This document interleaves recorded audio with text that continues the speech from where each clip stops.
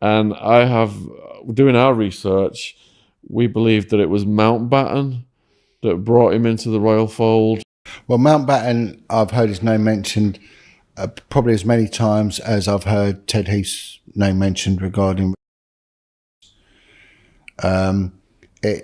He clearly is caught up in the Kincora scandal, Mountbatten, and the procuring of children, from that home and taking them over to County Sligo and County Donegal, where he both had places out there. So I've spoken to one person who actually saw Mountbatten at a ritual and things like that. So his name crops up all the time, which would then sort of put strength to the rumour that Savile was heavily connected to Satanism. How do these people know each other?